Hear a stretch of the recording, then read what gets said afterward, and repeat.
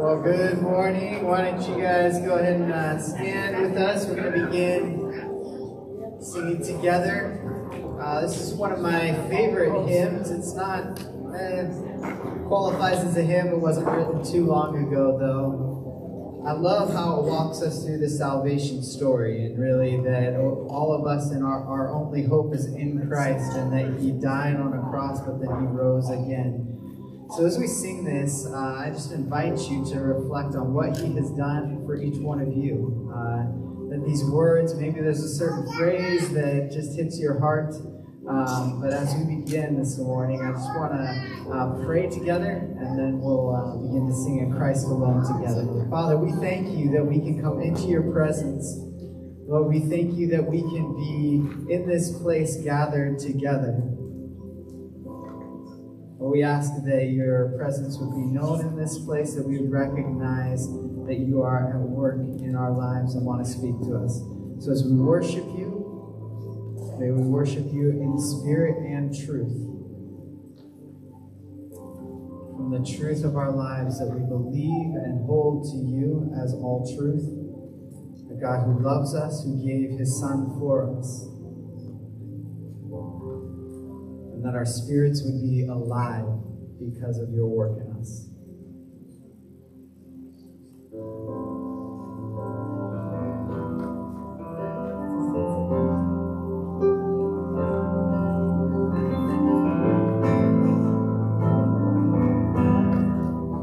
Singing Christ alone.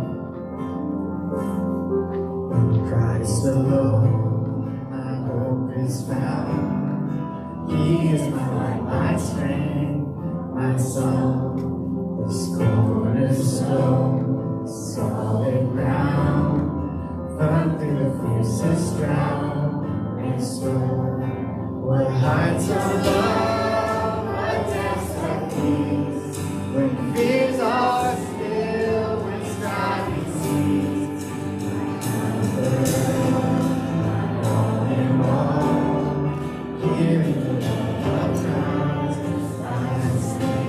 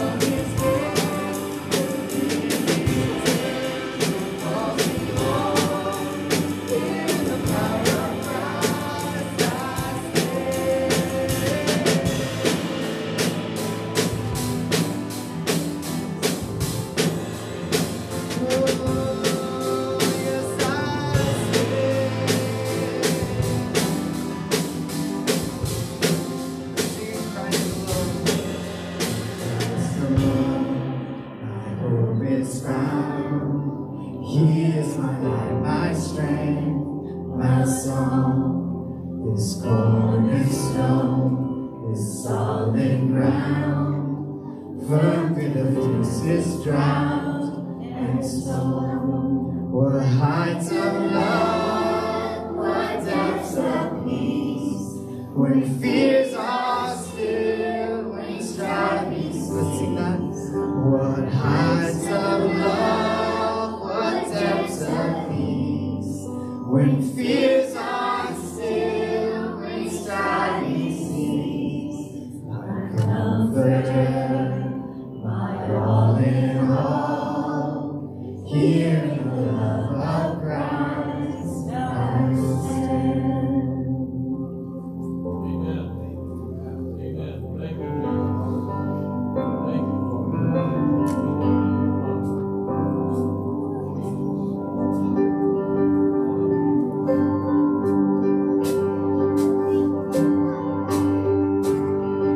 So when all I see is a battle, when all I see is a battle, you see my victory.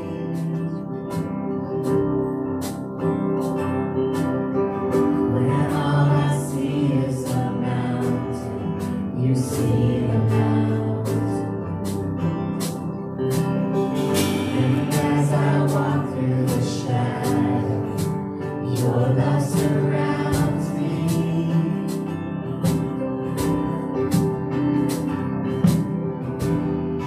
His justice is found for all to see.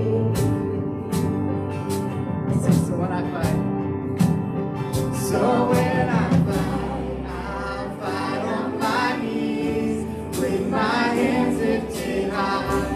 Oh God, the battle belongs to you, and every fear I lay at your feet. I sing through the night. Oh God, the battle belongs to you.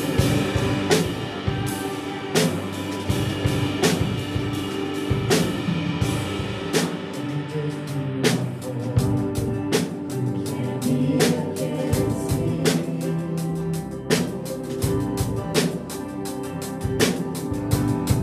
For Jesus is nothing impossible. When all I see are the ashes, you see the beauty.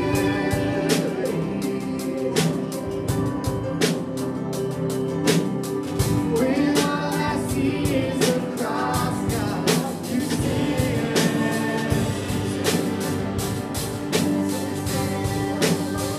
So when I fight on my knees with my hands lifted high. Oh God, the battle belongs to you. Every fear I lay at your feet. I sing through the night. Oh God, the battle belongs to you.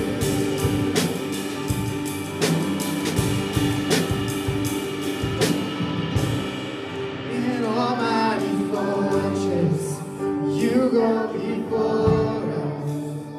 Nothing can stand against the power of our God. You shine in the shadows, you win every battle. Nothing can stand against the power of our God. In almighty fortress, you go before us.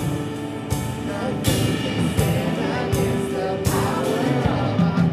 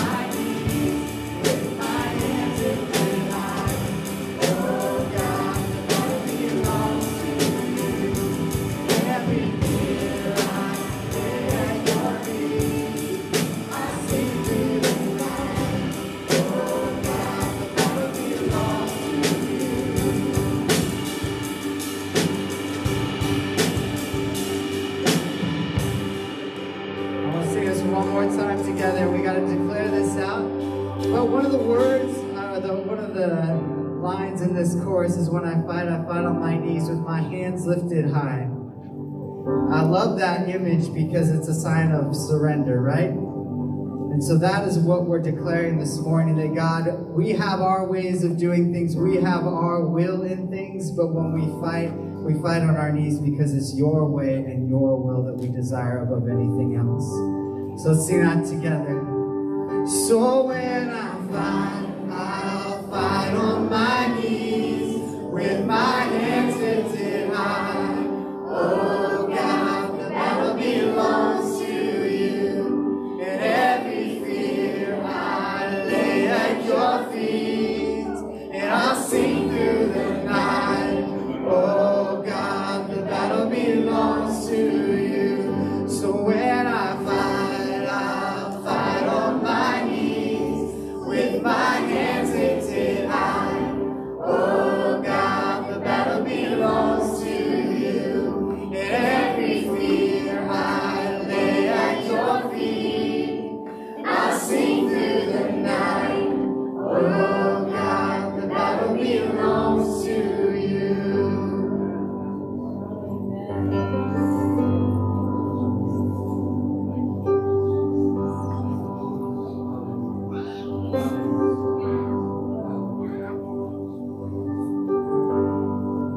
Worthy of every song we could ever sing, worthy of all the praise we could ever bring, worthy of every breath we could ever breathe. We live for you.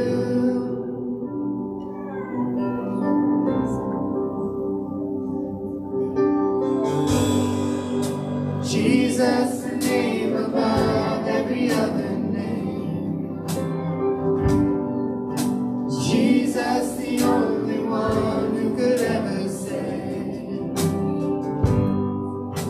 Worthy of every breath we could ever breathe. We live for you.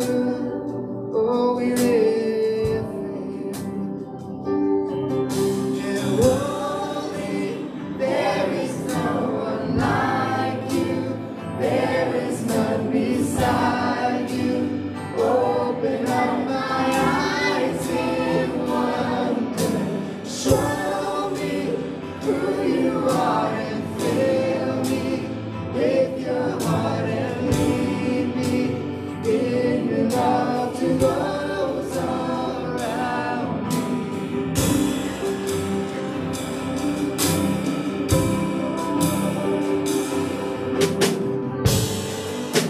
Worthy of every song we could ever sing, worthy of all the praise we could ever bring, worthy of every breath we could ever breathe. We live for you. Oh, we live for you. Jesus, the name above every other name. Jesus, the only one who could ever save. Worthy of every breath we could ever breathe. We live for you. Oh, we live for you. And holy, there is no one like you. There is none beside you. Open up my eyes in wonder. Show me who you are and fill me with your heart and lead me in your love to those around me.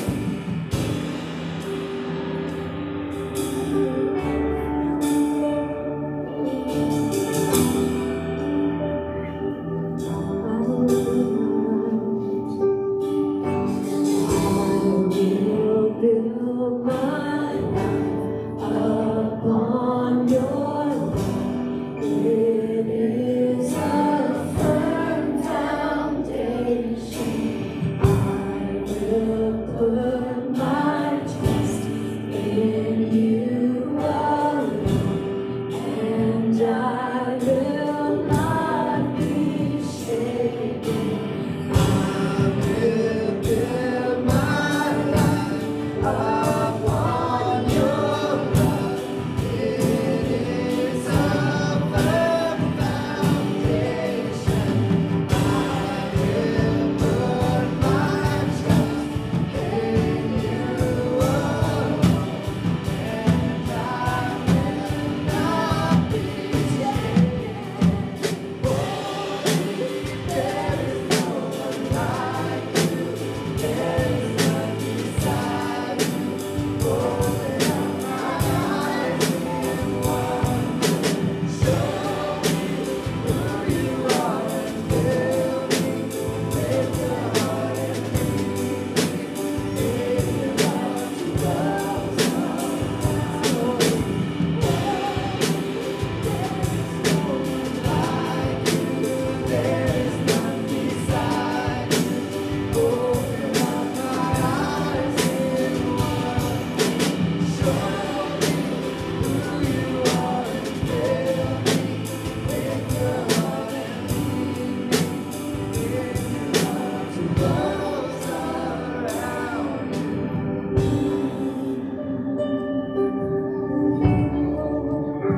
Won't you lead us, Lord?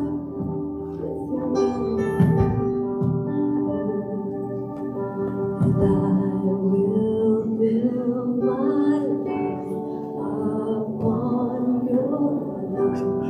It is a firm foundation. I will put my trust in you alone, and I will not be shaken.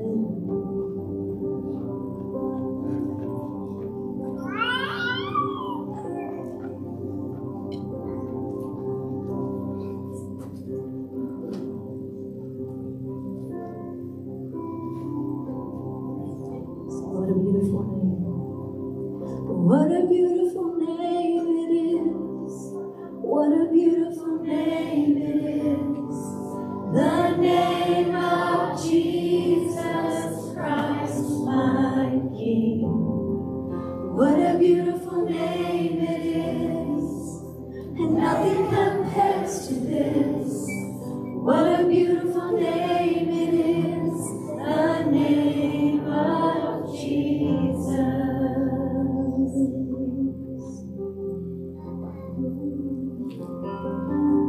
You were the Word at the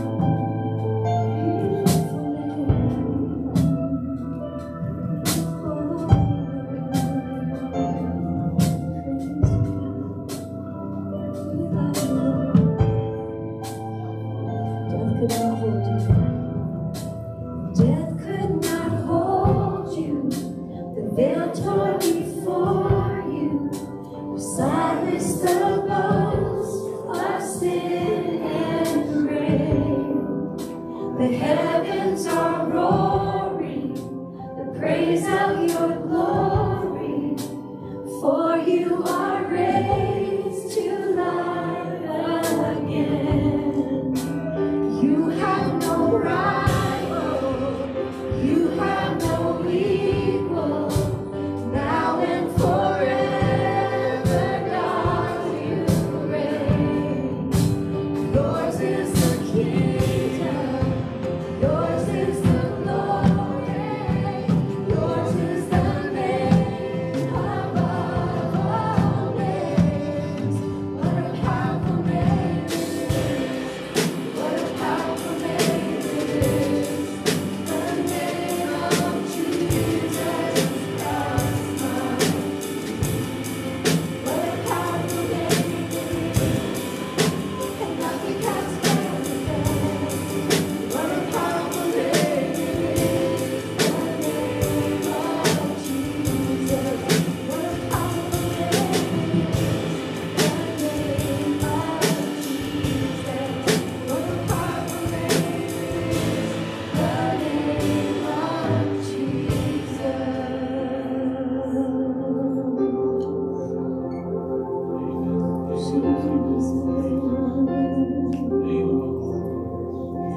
Death could not hold you, the veil tore before you, silence the ghost of sin and grave. The heavens are roaring the praise of your glory, for you are raised to life again. You have no rival, you have no equal, now and forever, God, you reign. Yours is the kingdom, yours is the glory, yours is the name above all names.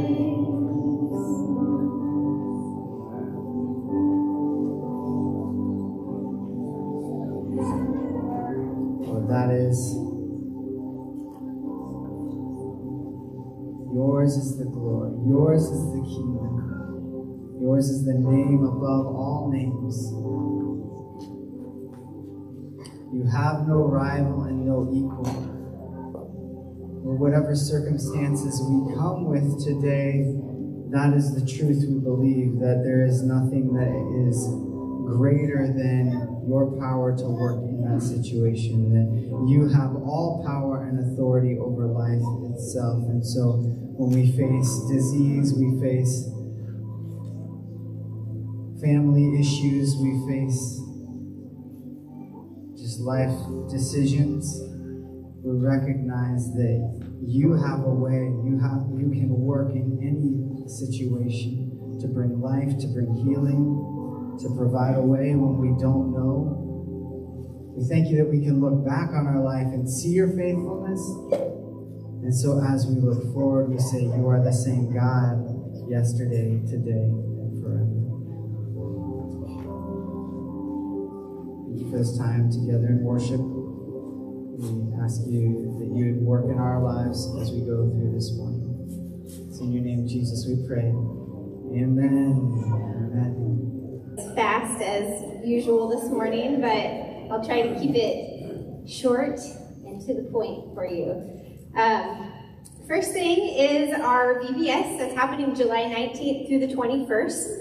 There's a little bit more time to sign up kids if you need to do that, as well as there's a couple tables out in the lobby for, we still need a few volunteers for the actual days of VBS who can help run stations or set up and tear down. We need a couple trucks to haul some stuff over to Storvik Park, as well as there's a clipboard of a list of like donation items that we need. We still need a few snacks donated. We're looking for the pop-up portable soccer goals that we can borrow, as well as actually a couple basketball hoops that are just the curbside ones that we can toss in a truck and haul over for the day. So please check that out. If any of those things interest you, if you can't give your time, but you can give some in a different way, please check that out there. Secondly, 4th of July is coming, and that is typically our home church Sunday, where we would not be here together, but in our home churches. But this 4th of July, we're going to be here, but we're going to be here at 9:30. So it's like when we change our clocks, but only a half an hour. So 9:30, you have to be here. We're going to do a shorter family service. Kids will be in service and actually kind of a part of the service.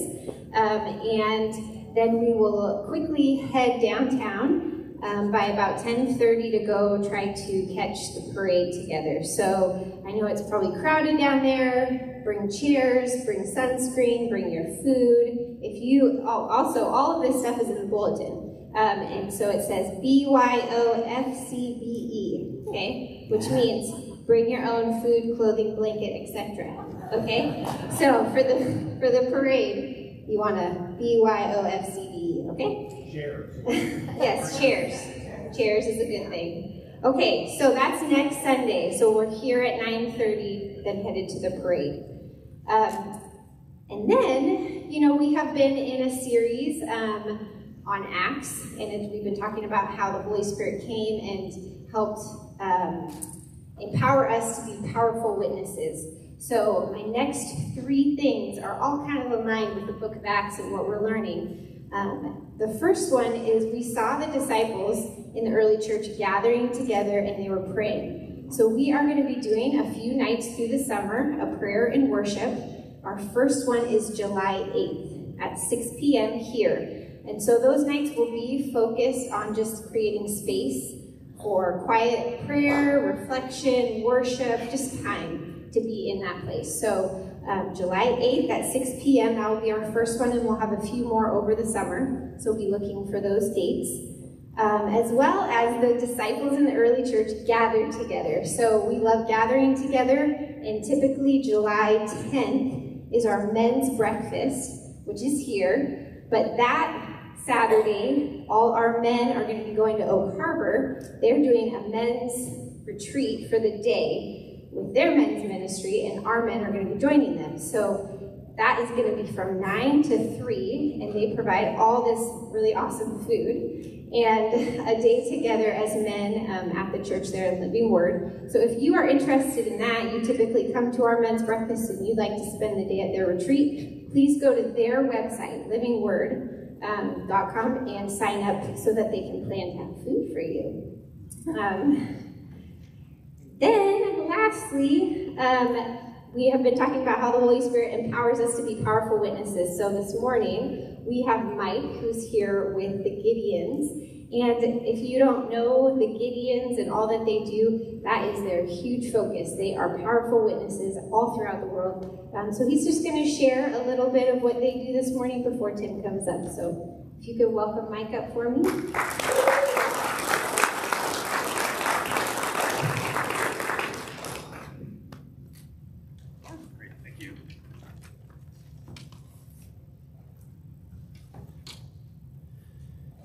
A young family was waiting in a line of cars 6 blocks long. And they were excited about that. Maybe excited just to get out of the house during COVID-19. But they were waiting to drive through a parking lot that had 4 live nativity scenes set up with live actors in costumes. And there were no other family Christmas activities open in Oak Harbor that were open to the general public. 4 churches, a Christian school, and the Gideons partnered together for one night only live drive-through nativity scene. And we were able to hand out a testament to each car as it came through so that they could follow along the nativity scenes with the Christmas story in Luke 2. That night we handed out 200 testaments, and we had 2 left as the last car came through. God provided just enough at the right time. Now for the 4th year, our camp supported the Toys for Tots event in the old Everett Armory building. And because many local service agencies were either closed or only open and operating in a limited way because of COVID, Toys for Tots was asked to cover twice the area from Bellingham down to North King County. They had half the space that they normally operated out of, and they were asked to service twice as many people. Now, local churches and business volunteers prepared bags of toys and clothing for families as they came through. And while they waited for those, the Gideons were able to give them a New Testament, and we were able to share the good news of Jesus Christ and a cup of hot chocolate. 8 Gideon camps in the area served and distributed over 2,000 testaments over 3 weeks. And we staffed 3 shifts a day, 6 days a week for the 3 weeks leading up to Christmas. We had about 15 minutes with each family to share the Christmas story and the gift of God's grace. One common thing, we also collected prayer requests, and one common thing that surprised me as I read them over was how many people were looking for guidance. They were looking for a fresh start, a new start. They were looking for guidance on how to do that. And I realized at that point that many agencies might be able to provide food and clothing, but not very many provide spiritual help that people are looking for. I could not imagine a better way to give that guidance to people than to share God's word, the help section in the front, and the plan of salvation in the back with those families. Also introducing them to God's word and helping them and encouraging them to seek out a local church to start attending. I learned another thing that day. When the Holy Spirit calls on you, you hear that voice saying, maybe you should talk to somebody. Could be a total stranger, could be a family member, a co-worker, somebody that you don't even know. Listen to that voice, give an empathetic ear, and actually do more listening than talking. And the Holy Spirit will open up doors of opportunity for you to share the gospel with that person. And especially in this kind of woke culture we're in today, don't assume that people don't want to hear the gospel and the good news of Jesus Christ. Amen. God has a purpose. And, as you see, Gideons believe in Isaiah 55, verse 11, so shall my word which goes forth from my mouth, it will not return void without succeeding in the matter for which I sent it. Amen. That's what the Gideon ministry is all about, putting hope and a new life in Christ in the form of God's word in the hands of people who in many cases have no other hope. No one really anticipated how 2020 would unfold, but COVID-19 did not take God by surprise. And he's guiding us into 2021. Our objectives remain the same. We continue to win others for Jesus Christ, men and women, boys and girls, through personal work, through personal testimony, serving together as Christians, and the placement and distribution of God's word. And we've been doing that for over 100 years, the Gideons. Last year we distributed over 65 million testaments around the world. You probably think of the Gideons as those folks who put the Bibles in hotels. We do that, but that's really just a small portion of the Bibles that we distribute around the world. Most go into traffic lanes of life that target young adults because they are the most impressionable and they're looking for spiritual things. And locally, we distribute scriptures in schools like Oak Harbor High School, colleges like Skagit Valley, hospitals like Island here in Anacortes, the county jail in Coopville, retirement homes, and to our country's armed services. Now, we have had a saying in our camp this year, go to where the people are. And we had to do that because those normal traffic lanes, the ones I just described, many of those were closed to us and not available. So we had to get more creative and more bold. And primarily because time is getting short and the work of God has called us to doesn't stop. It has simply looked different this year. For example, it is getting harder and harder to reach young adults in our public schools.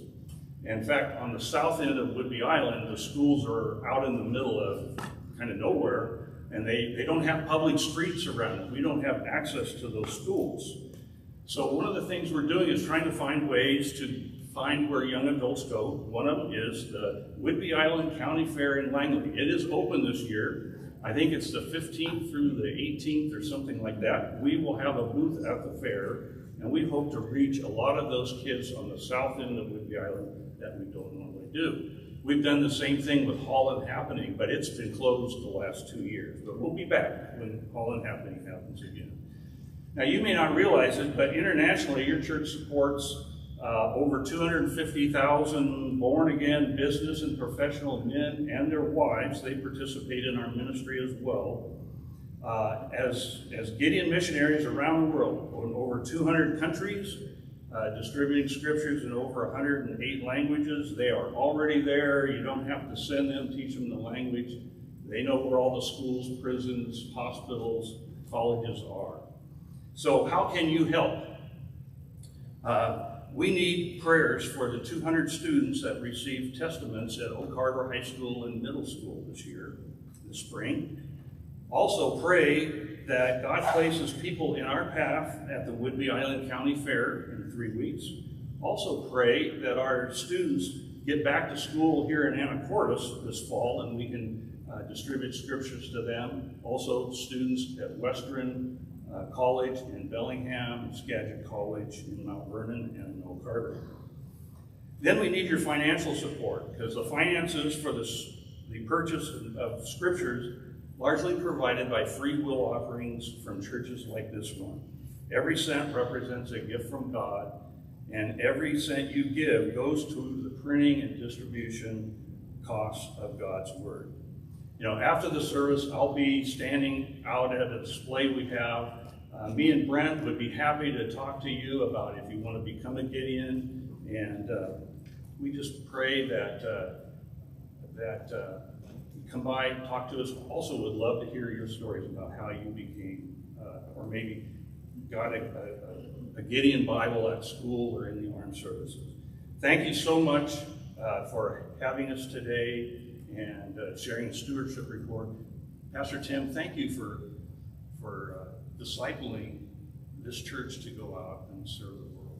Yeah, thank you. Can we thank him for his coming in? I want to pray for you guys. You asked for a prayer, and I want to just do that even for you, Mike, as well right now. Lord, we thank you for men and women who have said yes to your calling on their life to go out into this world. Lord, there's a boldness that it takes to say, hey, I want to show you the gospel. I want to give you a testament, New Testament of Scripture, or the whole Bible, whatever it would be, and yet they're engaging conversation with people. I pray for favor for him as he goes to the South End and to other places where they would have opportunity to engage with people, or that you would give him insight and wisdom through your Spirit, that prompting of your Holy Spirit in him. You'd have wisdom and insight into people's lives as they would begin to talk with them, that you would speak your life through him and through other Gideons. We thank you for the work that they are doing, that your Holy Spirit is filling them and making them a powerful witness into our world.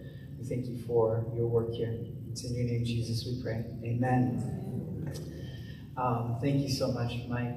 I would encourage you guys, there's a pamphlet that you all should have gotten on the way in. If you want to support and give to the Gideons, really great ministry that they do.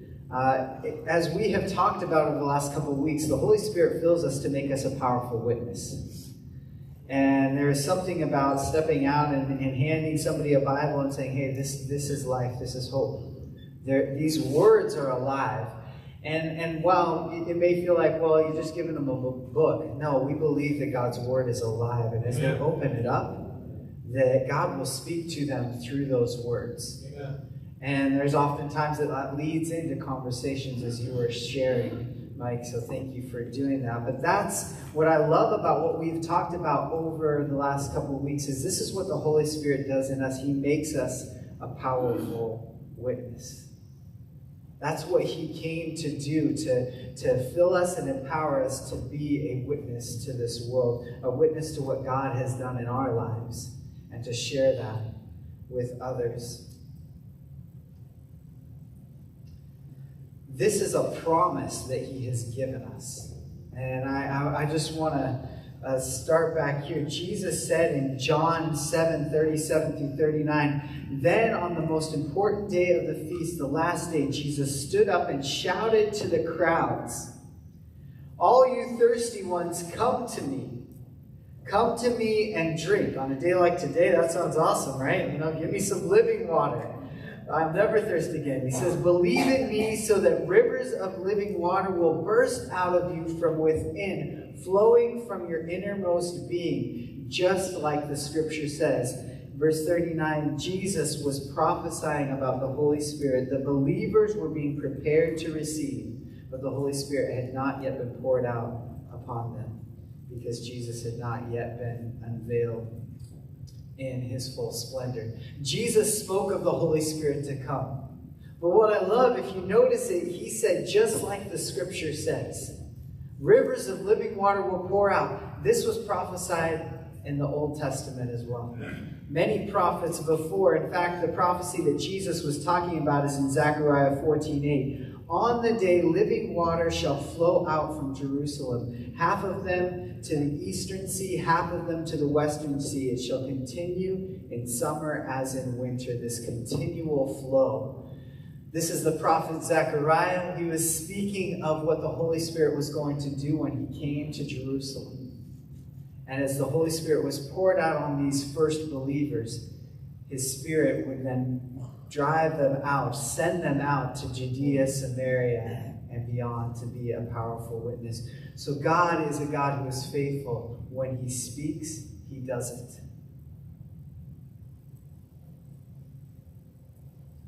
As we come to Acts 2 today, I want to preface it a little bit. See, Acts 2, it's a very significant section of Scripture because it's the birthplace of the church. It's the beginning of the church. And anytime you want to look at what it probably should have looked like, you go back to the beginning, right? If we want to know what America was meant to be, what do we go to? Constitution, hopefully, right? It's kind of up for grabs, seems like lately, but that was the original document that was written to give us guidance on what our country should be run by, the rules and everything in it. We go back to the original to know what it should look like. We could look at America around now and say, well, this is what America is, but is that what it was intended to be? Same with the church. We can look at the church today and we can say, well, this is what church is. But we have to go back to the beginning, Acts 2, and say, was that what it is intended? Is what happened in Acts 2 happening in our churches today? Those are the things that we have, that's what we should be asking as we walk through this. It should help us filter through what we see in church, what we believe about church. And so the book of Acts becomes this kind of little guideposts along as we're figuring out what does this look like to walk my faith with Jesus Christ in relationship with other believers. It's the birth of the church. We need to strip back what we've heard, seen, or heard and get back to the beginning. Let me pray with you. Father, I thank you for this morning. I pray that your Spirit would open our eyes to your truth through your word. May the words that I speak be pleasing to you, God, and may they direct our hearts towards you. This is your church. This is your people. These are your people, each one of us, and we want to live the way you want us to. We want to be a church, a body of believers that brings glory to you. So would you work in our hearts through the message today? It's in your name, Jesus, we pray. Amen.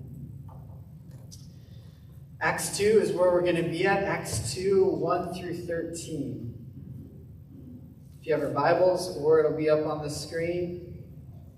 I'm going to say this right at the beginning. Laura, sorry if I jump around a little more than is in my notes, but that may happen this morning. Acts 2, 1 through 13. Let's read together.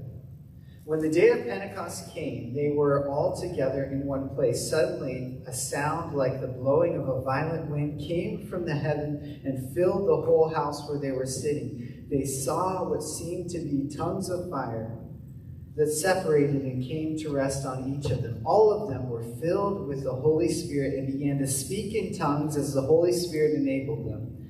Now they were staying in Jerusalem, God-fearing Jews from every nation under heaven. When they had heard this sound, a crowd came together in bewilderment because each one heard them speaking his own language.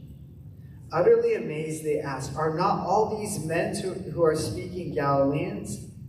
Then how is it that each of us hears them in our own native language? Parthians, Medes, and Elamites, residents of Mesopotamia, Judea, Cappadocia, Pontus, and Asia, Phrygia, and Pamphylia, Egypt, and parts of Libya near Cyrene.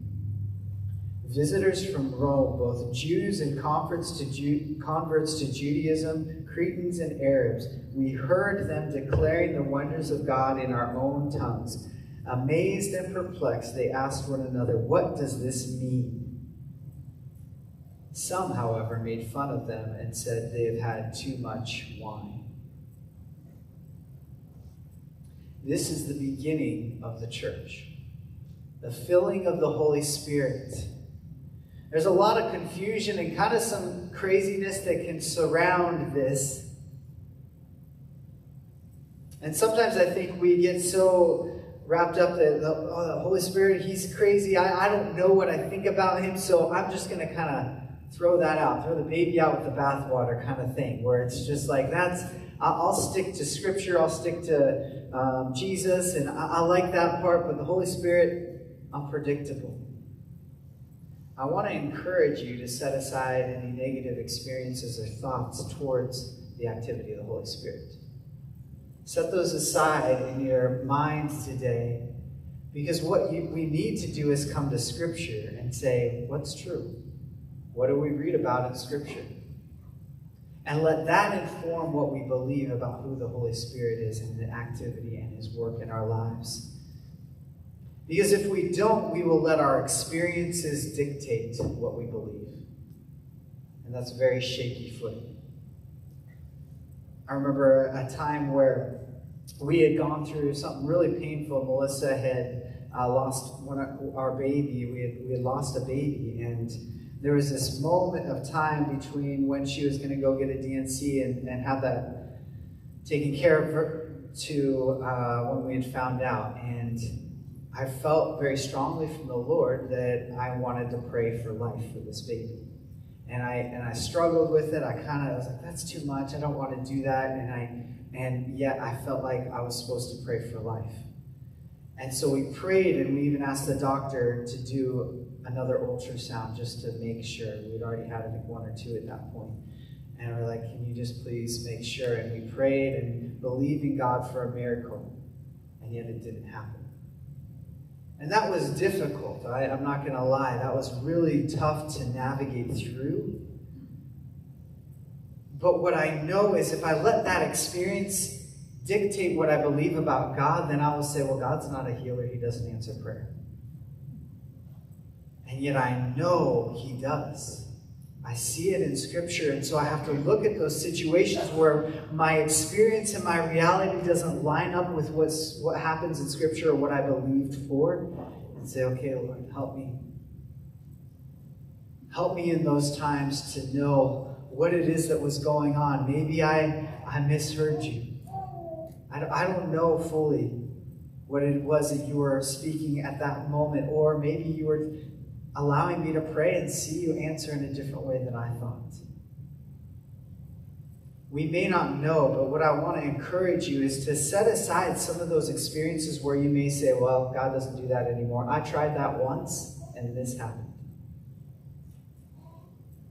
And as we read through Acts, let's anew look at Acts and say, okay, This is how the Holy Spirit interacted with the early church. Do we believe that he can do the same things? And would we believe him for that today? The background to Pentecost, it's really known, traditionally it was known as the Feast of Harvest. It was 7 weeks, seven weeks of 7. So on the 50th day was this harvest, Feast of Harvest, really thanking the Lord for all he had given the Israelites. Some Jews believe it was celebrated to commemorate the giving of the law on Mount Sinai, that the Lord came down 50 days after the Passover and gave the law to Moses. And now we see 50 days after Jesus' resurrection, the Holy Spirit is given. That no longer is the law necessary for our lives. Now we are indwelled by the Holy Spirit who gives us holiness, who can give us life. And so we know, I think it's in Ezekiel, he says the law will be written on your heart. That now as we have the Holy Spirit in us, we walk with him, we have holiness through us because of the work of the Holy Spirit. So Pentecost is a celebration of the coming of the Holy Spirit. And then the last thing I'll just point out before we get into specifically what we are looking at the section today, it's a reversal of Babel. Isn't it interesting that Genesis 11 talks about a story where men came together to unify to make a name for themselves, to be known as great. And as they did that, God saw that their hearts were wicked and evil. And so what did he do? He divided their language. We talked about that back in January, actually. We went through Genesis 11. But what we see in Acts 2 is this great reversal. Because what happens in Acts 2? All of a sudden, people who don't know other people's languages are speaking in their native tongues. These other people are saying, wait, those are Jews. How do they know my language? How do they know? And they're praising God. And so you see this great reversal of the language barrier through the work of the Holy Spirit. So when we look at this first section, the initial work of the Holy Spirit, what do we see? We see number one, and we talked about this a little bit or quite a bit last week, there was unity. They were all together, right? They were all together in this upper room. Disciples who had many reasons to divide, they were together.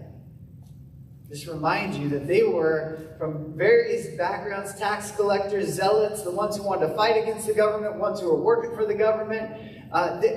They were together in unity. I often wonder if we as a church were unified in heart and mind, what the Lord would work.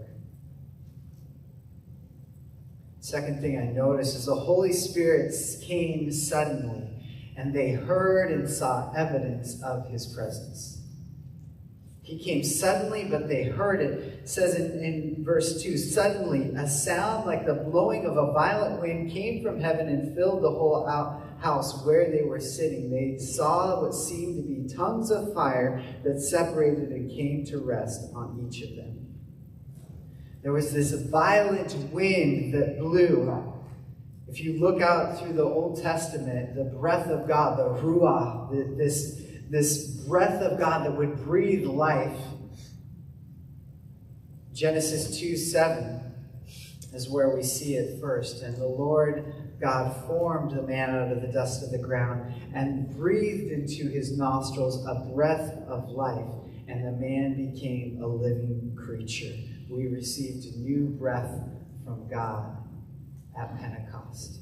The Holy Spirit came and breathed new life into the church.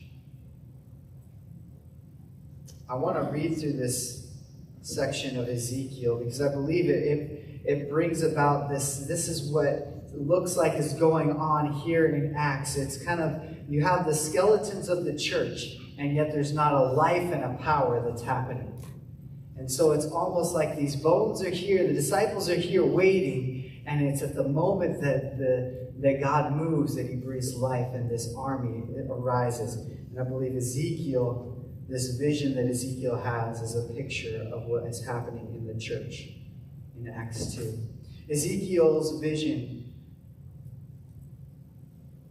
chapter 37. The hand of the Lord was upon me, and he brought me out of the spirit of the Lord and set me down in the middle of the valley. It was full of bones. And he led me among them, and behold, there were very many on the surface of the valley, and behold, they were very dry. And he said to me, Son of man, can these bones live? And I answered, O Lord God, you know.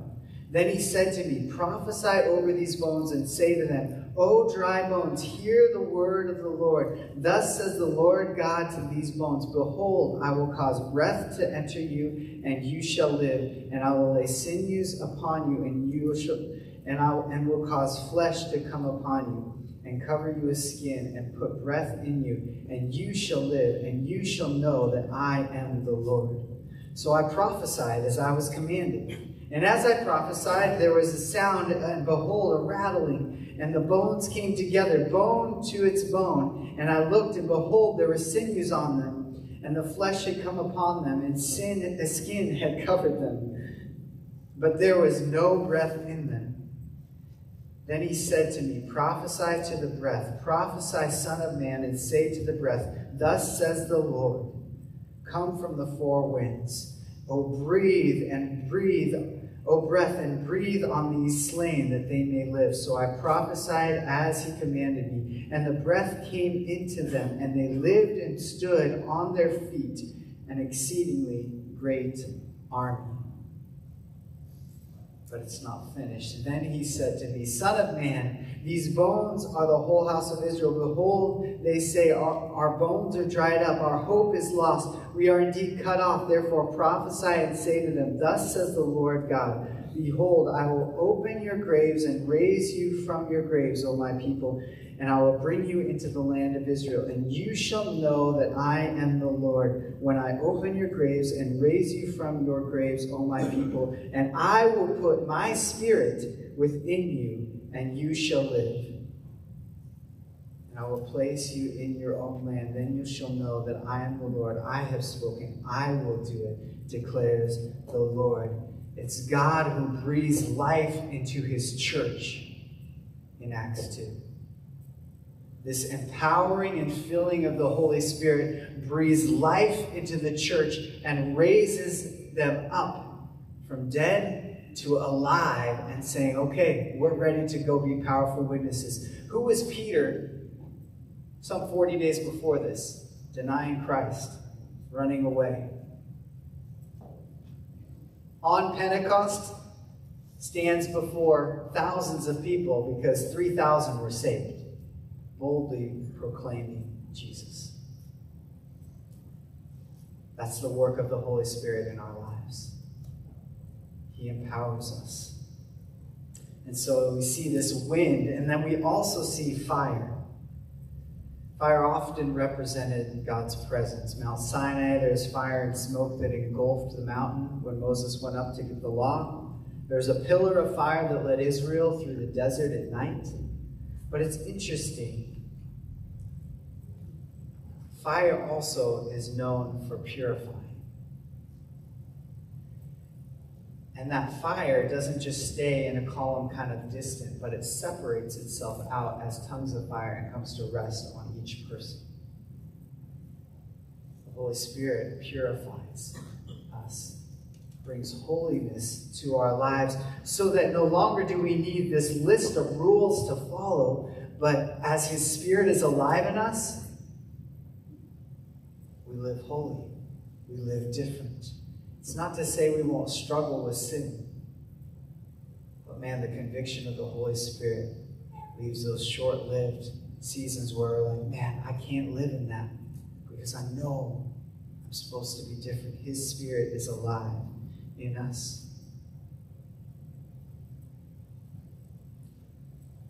The other thing to note about this, where the Holy Spirit came and spread out on each one, it says all were filled.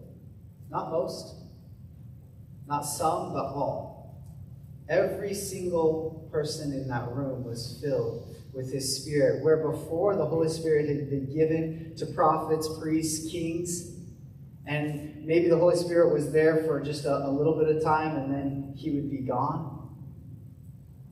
The Holy Spirit was now poured out on all people, all who would believe in the name of Jesus Christ. 1 Peter 2:9 says, "But you are a chosen people, a royal priesthood, a holy nation, God's special possession, that you may declare the praises of him who called you," what? "Out of darkness into his wonderful light." What are we to do? Declare the praises of him. That's what the work of the Holy Spirit does. He causes us to declare the praises of him who called us out of darkness into his glorious light. And as they are empowered, they begin to speak in other languages, praising God. It's interesting that people are then drawn around this noise, this wind, this fire, and they hear the noise of people praising God, and they're drawn, and there's these onlookers, and they look and they say, what is going on? Some were amazed, and yet others mocked. When we've seen the powerful work of the Holy Spirit, sometimes it's easy to be skeptical, right? There are times where we look at something that the Holy Spirit has done, people falling on the ground, things that, speaking in tongues that we don't understand, and we say, that's craziness. And we may want to mock it or say, I don't understand that, so I'm just, I'm staying out of it. Others were amazed, thinking, what is going on? Can I encourage that would be our response? When the Holy Spirit does things that we don't understand or can't explain, that instead of mocking or just distancing ourselves, because that's what mocking is doing. It's like, I don't get that, that's crazy. They're drunk. That's my only explanation right now. Instead of that response, maybe our response would be amazement. God, I don't understand that. What is going on there? Help me to see. Is that your Spirit at work?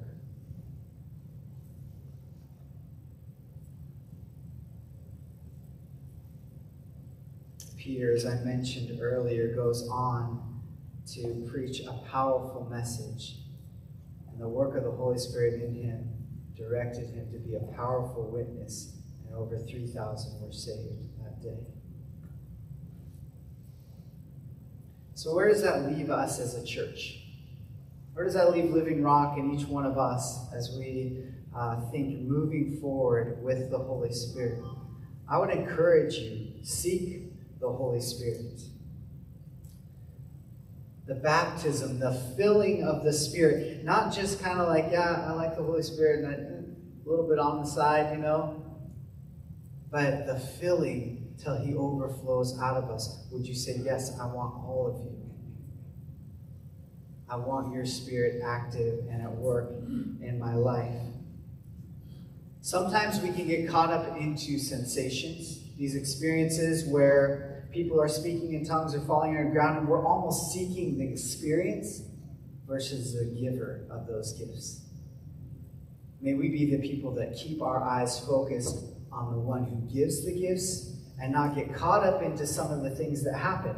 Although those are great and can bring glory to him, which is what they're intended to do, anytime they're doing something outside of that, I really believe that if it's drawing people's attentions to our person, that's not what the Holy Spirit is there to do. He's there to give glory to God. And that begins to help us wade through that. But we seek the Holy Spirit. We want all that he has for us.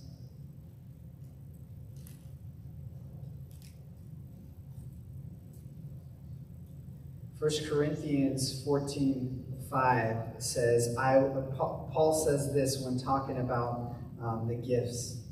I would that you all spoke with tongues, but even more that you prophesied. The fact remains that some in the Corinthian church did not speak in tongues.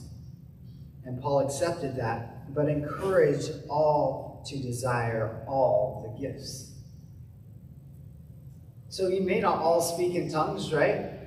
But if you don't, and you've been like, that's too weird for me, or prophecy, that gets a little crazy, I don't want that. I like these other, the gift of service, absolutely, that's me. These ones that we kind of feel more like, hey, I understand that, that makes sense to me. Would we seek all the gifts, even the ones that are supernatural, that we can't explain? Healing, prophecy, words of knowledge. If you're wondering, like, hey, this is kind of crazy. I don't know where to go with this. Can I encourage you to read 1 Corinthians 12 through 14? The Apostle Paul teaches the Corinthian church not only about the gifts, but orderly worship and the expression of the gifts within a church. Now, we probably fall far on the other side, where I don't have very many people coming up and saying, I have a prophetic word for the church. Paul says, hey, don't have more than 3. I don't know if I've had one in maybe 6 months. So I feel like the area I'm saying, Lord, would you begin to allow those to bring up, rise in this church, so that your body can be encouraged and life can be given through the work of your Spirit into this church? That's what I'm praying for. We're not on the other side where Paul was saying, hey, limit it to 3. There's too much going on in that church. You know, it's too chaotic. Or speaking in tongues where people are speaking out loud and an unbeliever walks into their midst and is like, this is craziness. I don't understand what's going on. Paul talks about the gift of tongues, that it is for the building up of the individual believer, where prophecy is for the church. So there are ways in which these gifts are meant to be used, and we can learn from that, and we'll talk a little bit more as we go through the book of Acts. But read 1 Corinthians 12 through 14. Read Romans 12. These are the workings of the Holy Spirit in the church. And we want all that he has for us. And then finally, the Holy Spirit is a gift God gives us to enable us to carry out his ministry in and through us, not a tool for us to use. There was a man in Acts 8. His name was Simon. He was a magician, and he saw the disciples doing powerful works, healing people, lame men walking. There was a lot of things going on around the disciples. And so Simon, this magician, he had come to faith in Jesus. He had been baptized, actually. It's interesting. And he came to the disciples and he was like, I see your power. I want to buy it. I want to buy your power, because his motives were selfish. He made his money off of working miracles. Anytime the work of the Holy Spirit starts drawing like this kind of greed or some sort of like grabbing hold, or it becomes about us, it's no longer his work.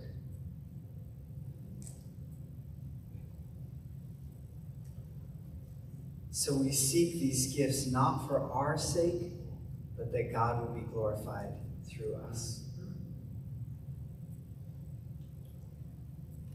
The gifts are given to strengthen our witness to the power of what God has done in our lives. I'm going to invite the worship team back up as we conclude this morning. We're going to sing a song that you may know, but I love the bridge of it. It says, breathe, O breath of God, breathe. Bring life. It talks about kind of this arising, giving life. And I want to pray that over us as a church. If you are here and you want to receive the Holy Spirit, maybe you've never asked and been prayed for, can I encourage you, throughout Acts, there's many different ways the Holy Spirit came. Sometimes people were just kind of talking, and all of a sudden the Holy Spirit fell upon them. Many times the apostles would lay hands on people and pray for them, that they would receive the Holy Spirit. I want to make that available to you. Melissa will be here to pray. And actually, Bob, can I ask you if you would be over on this side to just, if anybody wants prayer and you want to receive the Holy Spirit, or maybe you have something else you'd like prayer for during this time. I'd invite you to listen to the words of this song as we conclude this morning, and that our hearts would say, do I want all you have, Holy Spirit? When we begin to look at the early church, do I want your life and your movement the way we see it in the early church. Would you pray with me? Father, I thank you that we can get back to the beginning, Lord. I believe your word was written so that we wouldn't forget the work that you did originally in your church. And may we recognize areas where even this church, where we have maybe quenched your Holy Spirit and we have not allowed you to move freely for fear of something weird or something that we can't explain happening. And yet for the sake of your name being great and your name being known, I pray for that work to continue, to move, that you would breathe life into us, each one of us, to be a powerful witness to your glory.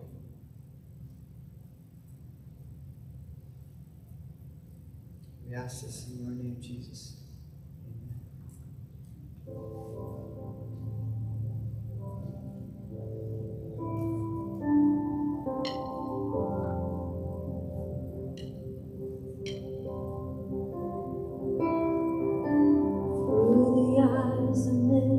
It seems there's so much we have lost as we look down the road where all the prodigals have walked.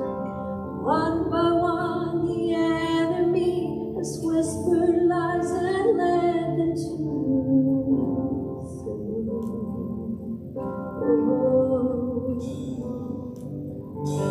But we know that you are God, yours is the victory. We know there is more to come that we may not yet see. So with the faith you've given us, we step into the valley unafraid. Yeah. As we call out to dry bones, come alive, come alive. We call out to dead hearts, come alive, come alive. What thou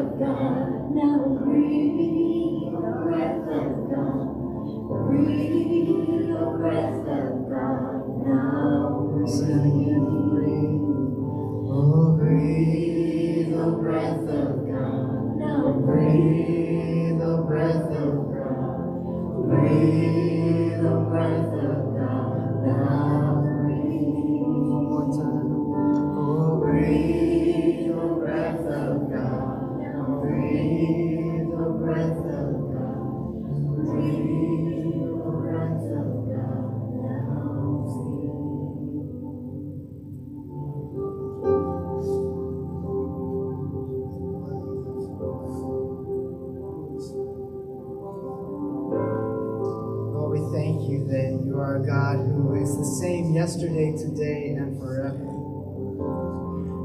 That the way that you worked in the early church, the first church, as you drew your church together and began to expand and send them out through the power of your Holy Spirit, I pray for that same kind of pouring out on our church. There was a waiting period, Lord, and we're willing to wait. We wait on you to move.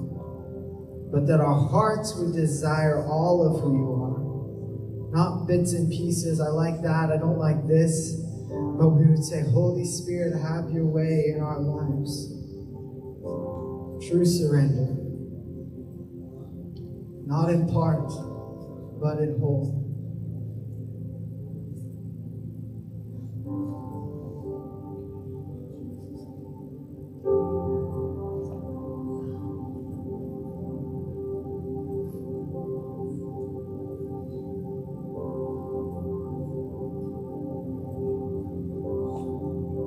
This chorus. We call out to dry bones, come alive, come alive. We call out to dead hearts, come alive, come alive. Up out of the ashes, let us see it all rise. We call out to dry bones, come alive. We call out to dry bones, come alive. Lord, that is our prayer. Bring your life into us, Lord. Maybe we've experienced the filling of your Holy Spirit. I think of Acts 4, where the disciples were then yet again in your presence or praying together, asking for your Spirit to come. And you came once again, and you filled again. So, Lord, we ask, day by day, fill us with your Spirit. Bring us boldness to be a powerful witness of the goodness of the work that you have done in our lives. Thank you that you are faithful and you will do that work. It's in your name, Jesus, we pray. Amen. Well, church, it's so good to be with you. And, I'm thankful that God is Jesus Christ. He's the same. That's the verse back there, Hebrews 13. It's the same yesterday, today, and forever. That we have a God who doesn't change. And so as we begin to work through Acts as a church, it's not to say, oh, that's the way he worked then, but we can believe that he can work now in our lives and through us to bring him glory. And that's what I want to believe for, and I want to see as we grow together as a church in unity and allow his work. So I want to encourage you, come out to those nights of prayer and worship. I think that the Lord will do some significant things. And kids are welcome. And I know sometimes they might be loud. Hey, that's okay. They're part of this family as well. So we encourage that and we love them.